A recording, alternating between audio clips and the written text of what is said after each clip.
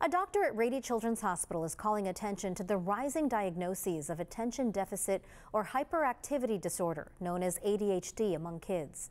However, the doctor also notes that 60% of children with ADHD have another mental health concern. If you are concerned about your child's behavior, CBS 8's Abby Black breaks down what you need to know. Research shows 1 in 10 children in the U.S. is diagnosed with ADHD, and that number is rising here in San Diego since the pandemic. A child psychiatrist at Rady Children's Hospital explains what is ADHD, its overdiagnosis and misdiagnosis, and early intervention treatment. Attention deficit or hyperactivity disorder, known as ADHD, is a lifelong attention regulation condition, but there are some misnomers about the disease that's often found in children entering school.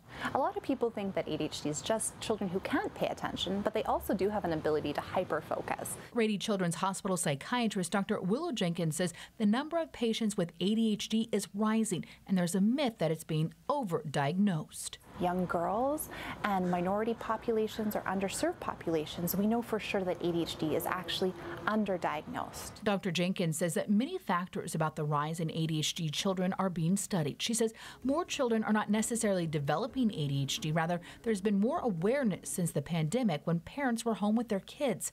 It's also being destigmatized, and there's a barrage of information in what she calls a culture of distraction.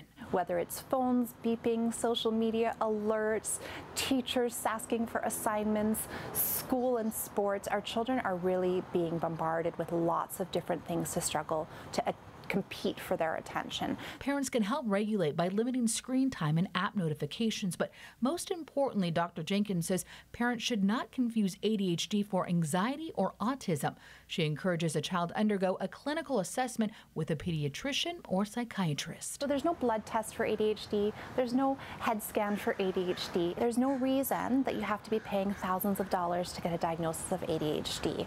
It's based on interview, talking to a parent, talking to the child, and sometimes talking to the teachers as well. Doctors say in addition to treating ADHD with medication, there's therapy, coaching, and parents should involve their child in the conversation. That way they can feel empowered about a treatment plan. The common thing I hear is they're just going to want to put my child on medication, and I want to assure parents that's not the case at all.